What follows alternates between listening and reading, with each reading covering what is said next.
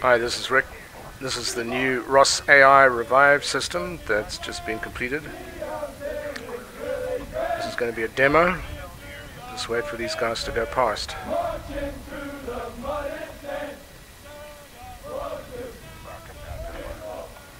Okay, the ROS AI revive system allows AI to revive AI, AI to revive players, players to revive AI.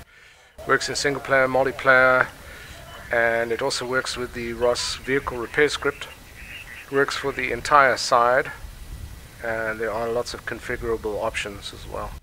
So as you can see from this, we have a static unit up on the top of the tower, one over here, another one up on the top of that tower. So I'm going to shoot this guy, and I'll show you how it works. Now in the background is a health monitoring system that monitors the health of all the units. Checks for incapacitated, injured state, and so on.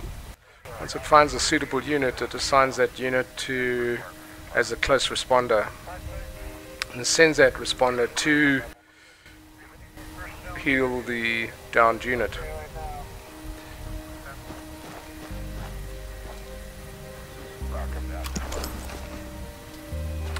This also works with group units or units that are completely independent of our team. You can hear the units shouting. It puts a revive option for players on the units. It brings in units from nearby, like that unit's just come down, it's coming to help.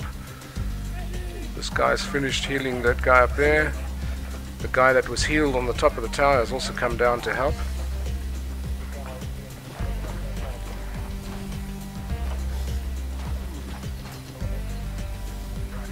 The smoke is popped normally in line with the nearest enemy, but since there's no enemy around at the moment, the script places the smoke behind the responder's back. This is not a grenade, this is simulated smoke, so that it doesn't get affected by wind too much, so it does give you some form of cover.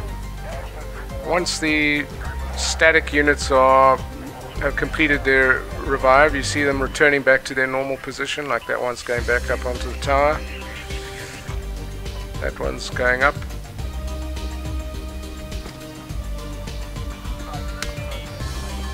When the unit is incapacitated, it drops a lot of blood. When the responder starts work on the unit, then he drops various bits of medical waste. I'll show you the AI revive player.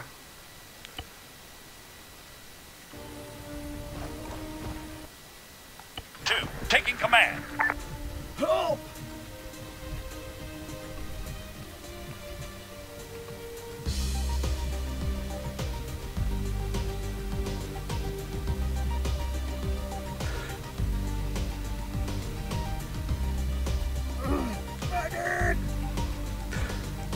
The responder generally will wait for at least 5 to 10 seconds before it actually responds to the downed unit. And this is to allow for the default unconscious animation to complete.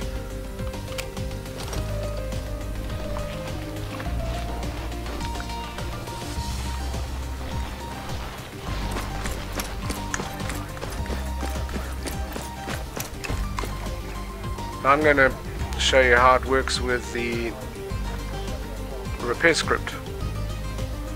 In this vehicle there is a group. Let's get rid of these guys first. Move right. On the way. Ready. I'm going to destroy or damage this vehicle with those two IEDs, which are extremely well hidden.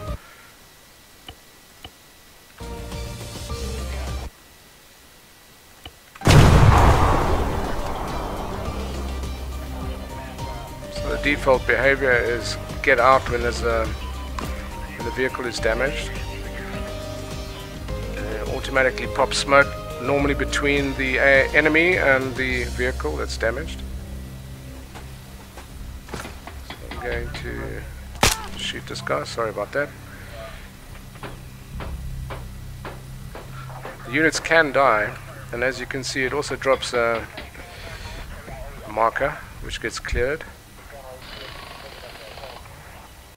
It uses different animations depending on how close an enemy is. If an enemy is within 300 meters, then it uses the lying down animation for healing yourself as well as for revive, and this applies to players as well. So now once the units have been revived, they get back into the assigned vehicle.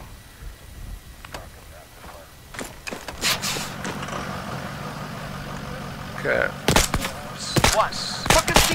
Sorry about that. This is showing the player revive AI.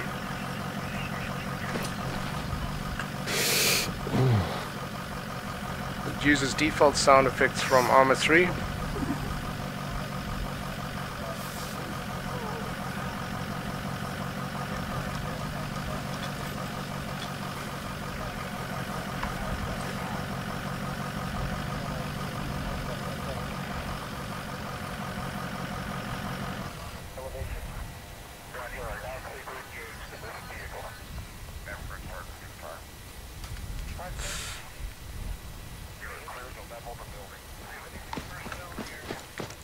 Okay, so it's very easy to install.